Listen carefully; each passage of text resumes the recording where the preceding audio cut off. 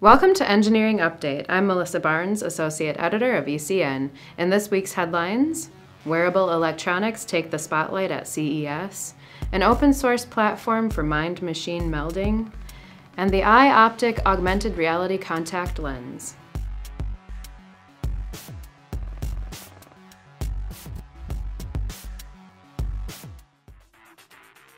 Innovega is showcasing the first fully functioning prototypes of iOptik at CES. The device is an augmented reality system that projects displays onto contact lenses. The project was originally funded by DARPA to be used on the battlefield, but the company is now gearing towards more mainstream applications. With the iOptik's glasses, the picture is projected onto the contact lens, which filters the real world from digital environment, then interlacing them into one image. The technology enables users to simultaneously focus on objects in front of their eyes as well as distant objects.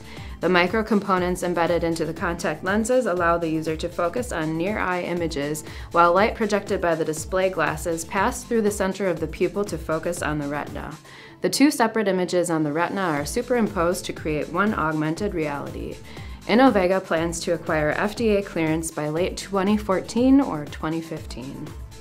Apart from the well-established Google Glass and various smartwatches in existence, several companies are expecting to unveil wearable computing devices at CES that are easier to use, extend battery life, and tap into the power of gestures, social networks, and cloud computing. With new widespread availability of inexpensive microelectromechanical systems, it is becoming more and more possible for smart technologies to cross boundaries never seen before.